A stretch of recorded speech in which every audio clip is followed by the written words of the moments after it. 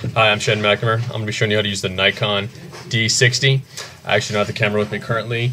Class was a little bit of a last minute thing. I was supposed to be graduating with one final class, which was the capstone class, which was Criminal Justice 495. Last minute, my school went in and told me that I do need one more upper level elective, so last minute I signed up for this class online. Unfortunately, I'm currently away actually at a military school at Fort Jackson, so I'm in a barracks right now. Try to get the camera shipped to me, but I still don't have it since this is due Sunday. I'm trying to get it done. It's been kind of a struggle. I've been doing like 14-hour work days here, so I'm not too much time for homework. Anyway, so bear with me when I show you how to use the camera. I'm going to show you how to use image resolution, flash, as well as just taking photos in general.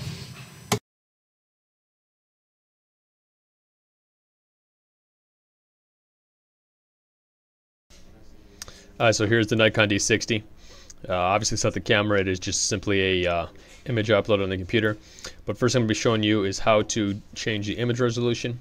You're going to go to menu, which is the button there on your left side of the screen. It is the top button right to the left of the view screen on the back of the camera. You're going to go ahead and click the set shooting menu or the quick setting display. You're going to go ahead and you're going to see a button or a screen that says image size option. You can go ahead and choose from different ones, which is your resolution. Next thing I'm showing you to do is how to use the flash on the Nikon D60. If you go to menu, which is the button there on your left just below the play button, you can go ahead and click on the flash menu. You can select from a couple different modes. There's auto red eye reduction, auto slow sync, red eye reduction, slow sync and red eye reduction, rear curtain, slow sync, and red eye reduction fire mode.